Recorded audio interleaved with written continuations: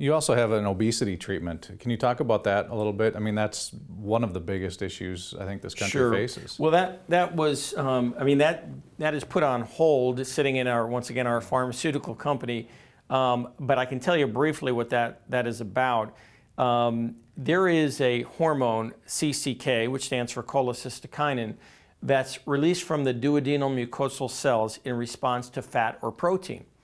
And so everybody knows that if you go to a Chinese restaurant and you eat a bunch of rice, an hour later you're hungry.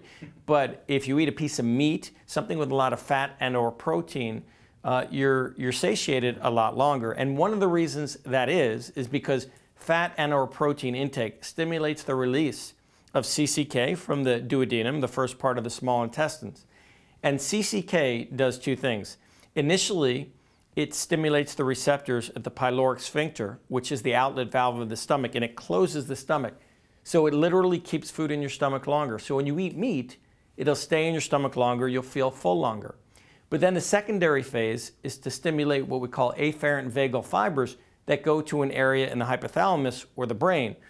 And when you stimulate those receptors, at the level of the brain, you feel full longer. So CCK, we know what it does. The problem is nobody was able to get that drug to work orally, because when you ingest it orally, it is quickly degraded by the intestinal enzymes.